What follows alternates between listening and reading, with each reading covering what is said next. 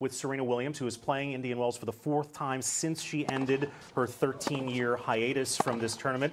Kind of a mixed bag from her in Australia. She looked so good beating Simona Halep and then held some match points against Pliskova. What do we make of where she is right now? You know, I think the thing with Serena is she is so good. It just takes one little skip step and she gets all her confidence back. The thing that worried me a little bit in Australia was very rarely do you see a great player that far ahead have a hiccup like that. So for her, I think this is a great opportunity to rebuild the confidence that she started down there, because she was awesome at the beginning of the tournament in Australia. That was an injury-related accident in Australia as well. But here, look at her draw. She did not get cherry on the slot machine. If she wins here, she's going to have to go through some landmines, starting with two-time major champion Azarenka in potentially her first match.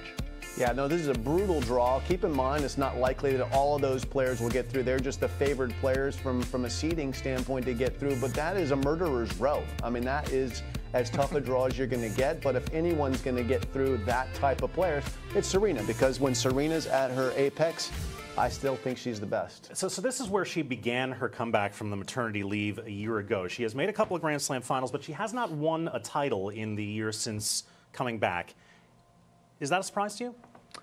A little bit, but you know, with great players, I tend not to worry. I don't believe so much that it's an if, it's a when. And she's playing so well that those opponents look very difficult, but we forget to think of the other side of it. They're thinking, oh, I've got to get to and through Serena to get there. So I think she's going to get there. I just don't know if it's this week. I think she looked great. I mean, even in that practice video we just showed, I mean, she looks much different, much more fit than she did a year ago. I mean, Jim, you mentioned Djokovic's sparse schedule. I mean, Serena is really pared it back. I think wisely, necessarily so. So it's not as though she's had a ton of match play coming in here. On the one hand, she's fresh. On the other hand, I don't know what it does when you go this long, sometimes 5-6 weeks without playing a match. I don't know what that does to a player at this stage in their career. I think we can throw those things. I think you're right. For most normal players, that's a worry, because players need momentum. You see a lot of players come back and want to play doubles to get going. But now I'm going to have to take this out because I'm getting too much feedback in my ear. But anyway, I think for Serena, what's important for her is just to feel good and feel healthy, because when she's healthy and she's fit and she's focused,